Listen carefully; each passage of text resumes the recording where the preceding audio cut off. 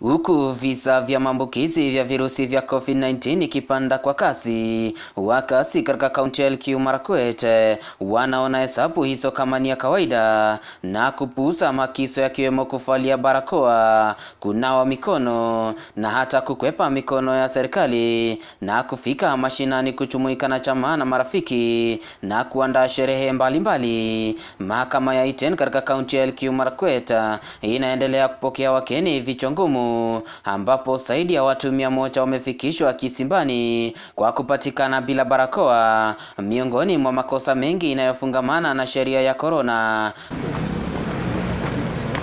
Kulingana na waziri wa afya katika kaunti ya Elgeyo Marakwet Kibrono Chepkok, wamekosa lepe la usingizi katika juhudi za kukabiliana na Wakenya ambao kando na kufahamu kuwepo kwa virusi vya COVID-19 wanasubiri kukumbushwa kupitia mkono wa sheria. Statement ya mask iliwekwa. Statement ya maneno ya hand washing iliwekwa. Maneno ya hoteli statement iliwekwa. So the moment ikiwekwa hiyo gazette notice inakuwa legal document. So jana watu walishikwa na wataendelea kushikwa. Kama una mask na uko kwa public, utaendelea kushikwa na ukipelekwa kotini na utapigwa fine. Akiongea katika hafla ya kupokea vifaa vya matibabu kutoka kwa shirika la World Vision, Chepkok ametoa amri kuwa wanaokiuka sheria watapelekwa mahakamani kisha karantini ya siku 14, akisema kuwa wengi wamerejea maisha ya kawaida. Tulikuwa tumeban maneno ya kukua ya mwili, mtu akikufa mashishi ifanyike kwa masaa 24, lakini tumeona watu wamerudi kufanya maneno ya mchango, kuweka mwili kwa siku 3 siku 4. Hiyo tutasema tumekataa.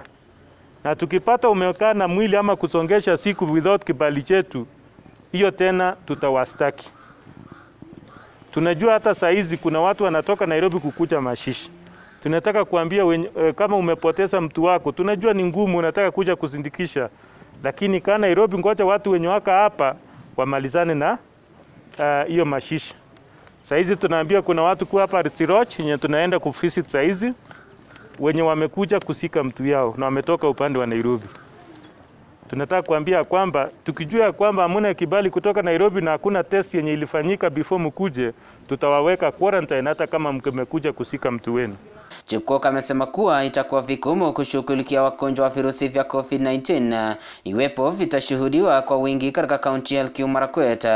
Right now we can say that if we have 1 case or 2 cases, we are able to handle.